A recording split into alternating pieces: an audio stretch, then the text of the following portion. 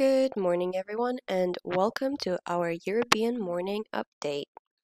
European stock markets are mixed this Friday morning, with the pan-European stocks 600 and France's CAC 40 reporting small wins versus Britain's FTSE 100 and Germany's DAX 40 down by around 0.4%, as you can see right over here.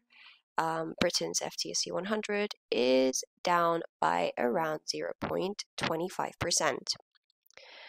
The region will be focusing its attention today on the release of the Eurozone growth data, which economists are hoping will slow down to 0.2% on the quarter from the previously reported 0.6%. French GDP data released earlier today rose by 0.5% versus the expected 0.2%.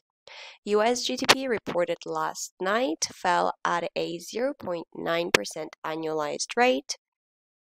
Brent and crude oil futures edged higher, with market attention concentrating on the OPEC and OPEC Plus meetings, which are going to be held next week.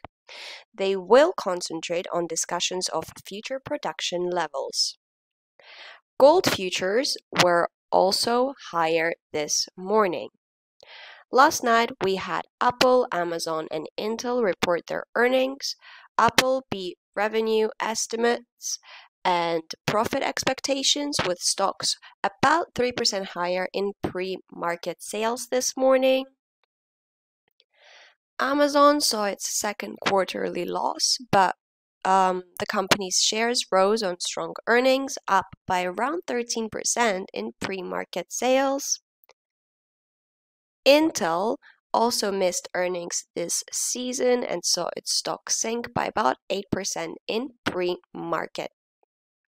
Today, we can expect earning reports from Exxon and Chevron, the big American oil companies. AstraZeneca and Sony will also be reporting reports later today. That's it for now. Thank you for watching, and we will keep you updated.